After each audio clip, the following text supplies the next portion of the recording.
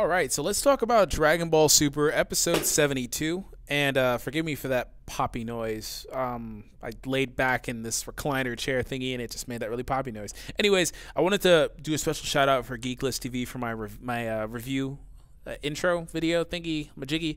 Yeah, awesome guy.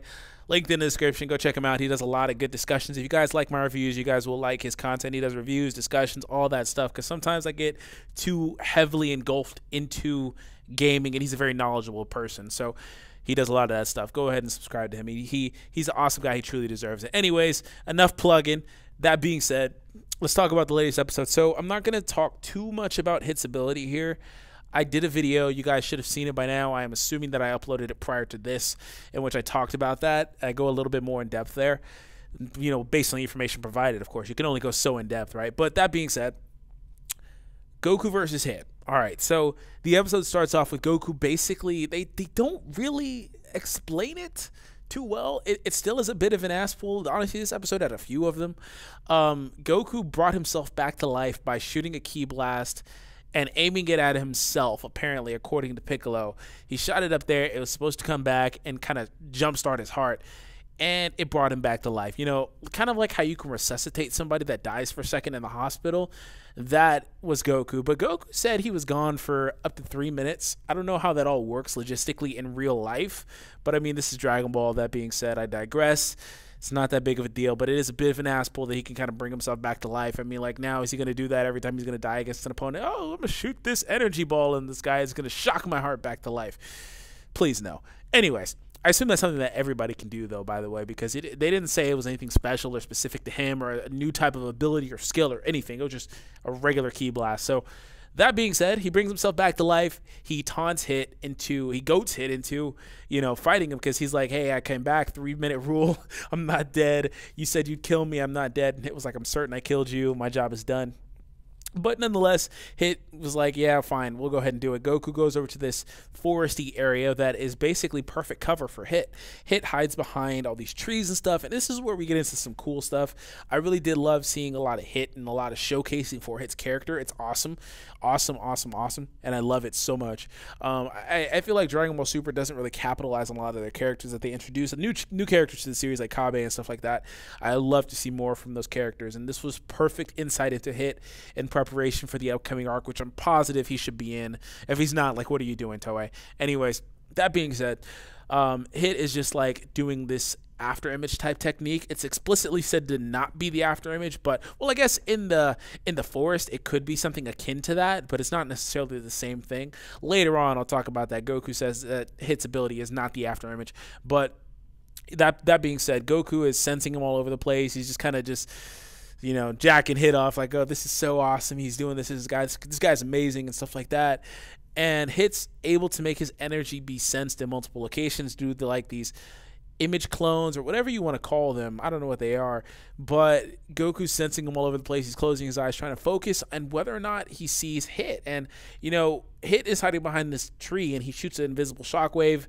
Goku barely dodges it, but at that point, Goku learns that, you know, it can go through things. And that's our first real insight into Hit's ability, that offensive ability, if you will, that shockwave type ability, other than what we saw at the end of the last episode and, you know, when he killed that mob boss last episode as well.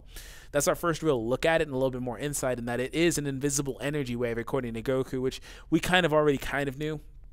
But they go to a more open area, and this is where it's fun, right? And then Vados and Champa are speculating, and it wasn't just me, or did Champa look significantly fatter than he's ever looked in the show? In my opinion, he looked really fat in this.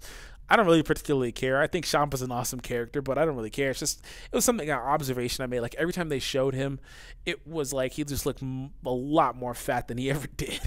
And that's probably like animation thing, like the way that the animation kind of changed mid-episode. It went from being decent to being kind of around this portion of the episode. Just really, just in my opinion, just boring. And I'm not going to say lazy because I'm not an animator, but you know what I mean. It didn't look as well.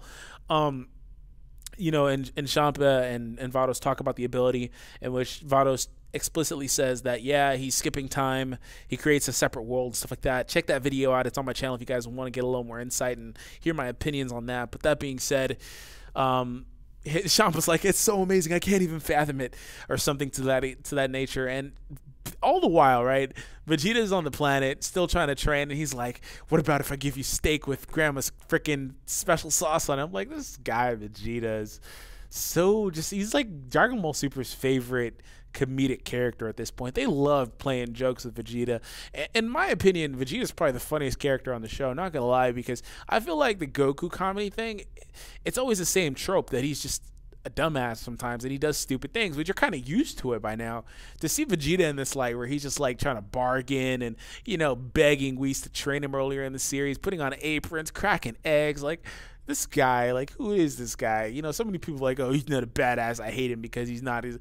Bro, come on now. You gotta love this. Anyways, I think Vegeta's the funniest character on the show, and Dragon Ball Super continues to put him in positions like that. I think what makes it so funny, just on a side note, is the awkwardness, because it's not really in his character to do that, but he's going out of his way to do it, and he's really lightened up. But, you know, as you saw against Goku Black, he can still throw down. You know, if he can still get hardcore on him if he needs to. That's the thing. It's not like he's just a softie. You know, he can still get hardcore, but, you know, around then, what happens is Vegeta basically, I guess he tricks them into it, and, you know, they take him to Earth, and they're spectators to the fight, and they see the conclusion in that Goku breaks through Hit's ability, shoots a Kamehameha wave, and Goku and Hit have a good laugh about it. It was really nice seeing Hit just chilling, laying there for a sec, and he really had you could tell Hit had a good time. You know, he is a character that was so played up in the previous arc, a couple arcs ago in the Universal Tournament arc, to be like this badass, doesn't say anything, he doesn't care about anything, he's just there to kill you, that's it. And he still is kind of that, but he's really taken a liking to Goku, and you could tell, you know, and Goku is, this is the funny thing, right? And I kind of thought this in the back of my head, but I was like, no.